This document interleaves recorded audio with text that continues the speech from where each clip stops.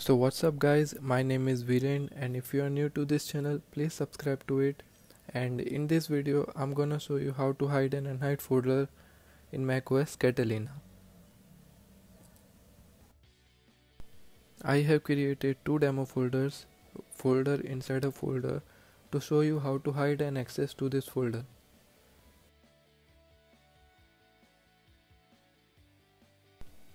First of all, go to terminal and type chf legs and then hidden space, then location of your folder. Press enter.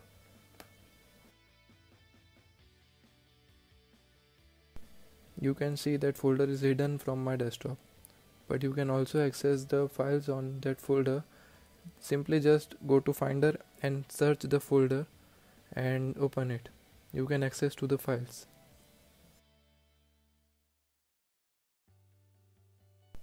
Now if you want to see all hidden folders on your Mac, just simply press Shift, Command and dot, so you can see the hidden folders. And now if you want to unhide it permanently, then again go to terminal, type chf legs, no hidden, then again location of the folder. Drag and drop it. Press enter and done.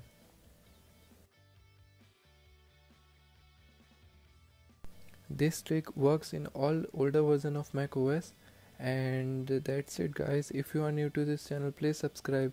Thank you.